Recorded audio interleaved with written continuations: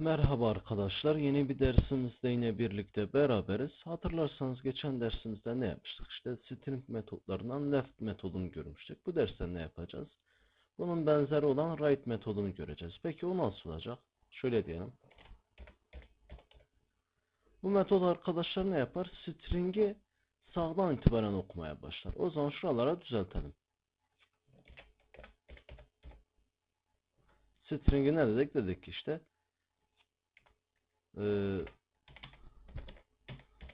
sağdan okur dedik. String'i sağdan okur. Bakın şuraya ne diyelim? Left dedik ya. Şuraya da şunu diyelim. Kopyala. Yapıştır. String'i ne yapar işte? Sağdan itibaren okumaya başlar. İngilizce'de işte right demek sağ anlamında demektir. Şöyle şurada dedik ki düzeltelim. Peki right nedir arkadaşlar? Right arkadaşlar Microsoft Visual Basic'tedir. Kullanım şekli nedir? Şurayı düzeltelim. Bak şöyle. Şu şekilde olur. Aynen geçen derste dediğimiz gibi left gibidir arkadaşlar kullanım şekli de. Şöyle okur. Bakın. Şurası string arkadaşlar. Bakın aldığı parametreleri gösteriyorum. String bir de arkadaşlar şuraya ne yazarız? Şuraya sayı yazarız. Bakın şöyle sayı diyelim. Şu ASP örneğine bakalım. Bakın. Bu defa da ne yapacağız? Şimdi left'te nasıl okuyorduk? Şöyle okuyorduk. ASP diyorduk. Bu defa da ne yapacağız işte? Tersten okuyacağız. Bakın şöyle. Şu şekilde gelecek. Dolayısıyla burası ne olacak? Burası şöyle olacak. Bakın.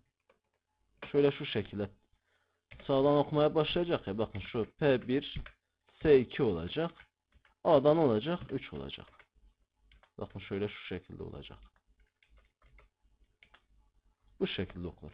Şimdi şöyle yapalım. Geçen derste yaptığımız örneği şurada değiştirelim. Bakın şurası left diye. Burayı ne yapacağım işte? Right yapacağım. Bakın şu. Şimdi çalıştırıp şöyle görelim. İsterseniz şu buton üzerindeki yazıyı da değişelim. Bakın şöyle. Burada left dedik ya arkadaşlar. Biz buna ne diyeceğiz işte? Buna şunu diyelim. Şuraya right diyelim. Bakın şu. Şimdi çalıştırıp görelim. Bakın right metodu. Ne diyor? Veri yazın. Verimize şöyle ne diyelim? ASP diyelim. Bakın. OK diyorum. Bakın yine ASP yazdı. Ne yaptı? Aynen şurada olduğu gibi. İsterseniz şöyle gösterelim. Bakın ekranda ASP'yi yazdı. Şöyle bakalım.